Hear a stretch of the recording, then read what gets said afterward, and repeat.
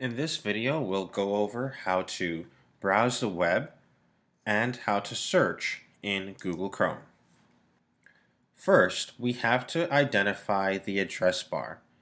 That's the long horizontal bar that's across the top of the Google Chrome window. There's two things we can do with the address bar. We can go to a specific website by entering the web address, or we can start a Google search by entering the keywords. Let's start with a specific website. When you enter a web address, for example, yahoo.com, and press the Enter key, you go directly to that address. Let's try another example.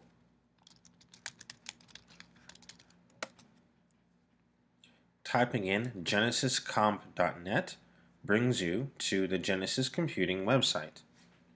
Now let's say you just wanted to do a Google search. By typing in the keywords, we can start a Google search. And here we have the Google search result page for the keywords Genesis Computing. Let's try another search.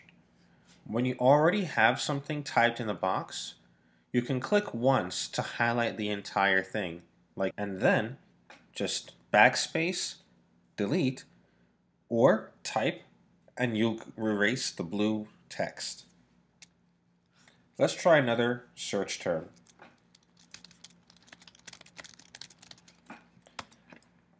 Certain search keywords will give you a special search result page.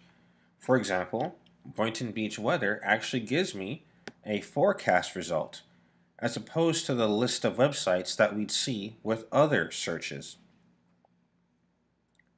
Here's another example.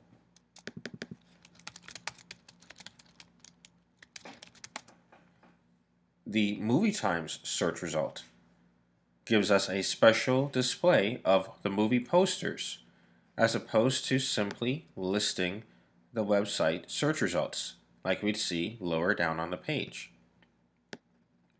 So to review, in the top bar, we can type in a web address, or we can type in a search keyword.